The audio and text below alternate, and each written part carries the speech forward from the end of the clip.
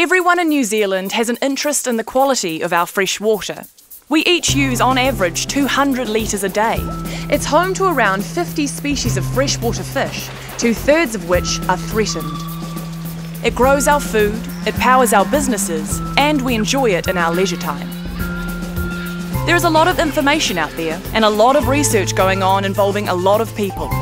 Regional councils joined with the Cawthron Institute, the Ministry for the Environment and Massey University, and with support from the Tyndall Foundation, developed LAWA to share information all in one place.